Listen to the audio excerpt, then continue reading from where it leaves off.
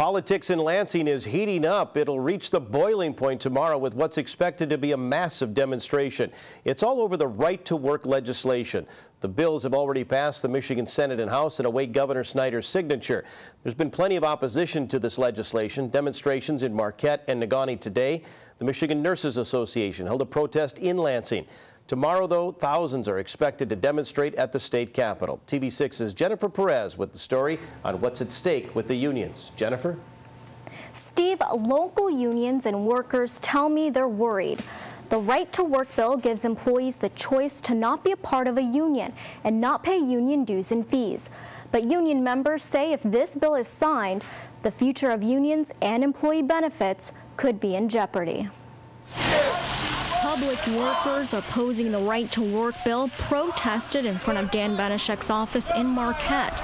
Opponents of the bill say they are surprised by how fast it's passing through the legislature. Snyder told us that Right to Work legislation was not on his agenda, so he lied to us. Unions collectively bargain for benefits, equal wages, and safe working conditions. Union officials say if it's enacted into law, it could break up unions, leaving employees with no protection and less benefits.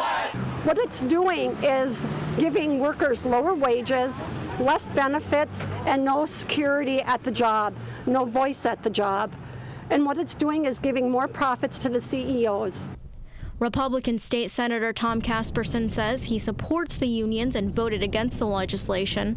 I don't want to get rid of that, and the argument on the other side is it doesn't get rid of it, it actually makes the union stronger.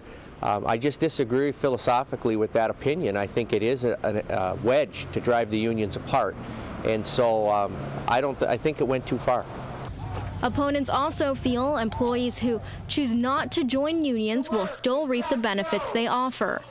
But Governor Rick Snyder says the bill is not anti-union.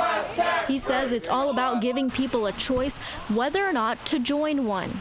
I don't believe this is fundamentally anti-union. I believe it's pro-worker, giving workers more authority about their own lives and situation. Public workers, opponents, and union members are planning to head to Lansing tonight to protest alongside of thousands from Michigan. They're hoping Governor Snyder sees the massive uproar and doesn't sign the bill into law, or at least gives them an opportunity to voice their concerns. Supporters want the bill signed into law. I guess we'll have to find out tomorrow.